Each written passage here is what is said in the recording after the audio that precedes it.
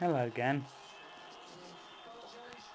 Hello again, it's me again, and today I'm going to teach you how to do a simple algebraic solving question.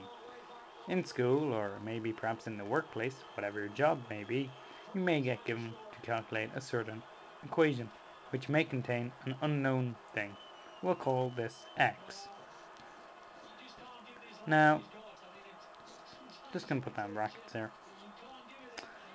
And that may be your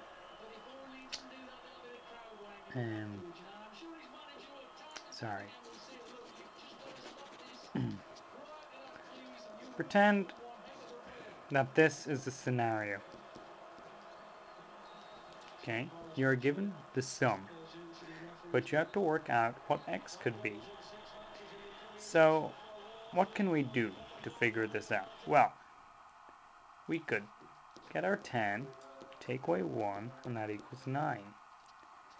But still, how do we find x? Well, we know that 3 multiplied by whatever it is must be x. So let's take a look at the factors of 9.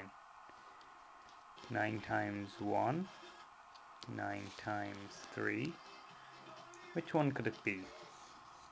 That's right, 9 times 3. Let's see if it works. 3 multiplied by 3 plus 1 equals 10. 9 plus 1 equals 10. Correct. Well done. Now, in your heads at home, try and work this one out.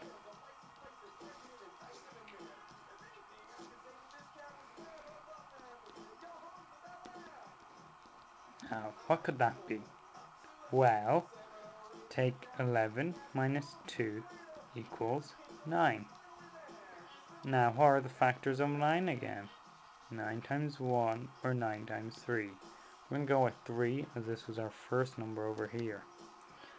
Thus, 9. So thus you have 3